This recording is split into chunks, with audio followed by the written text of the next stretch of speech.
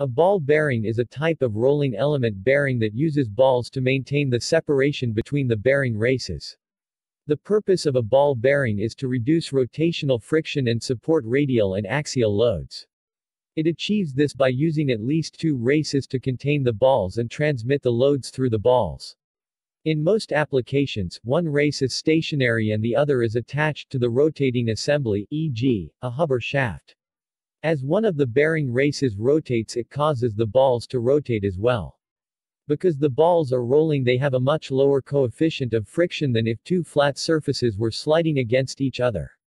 Ball bearings tend to have lower load capacity for their size than other kinds of rolling element bearings due to the smaller contact area between the balls and races. However, they can tolerate some misalignment of the inner and outer races.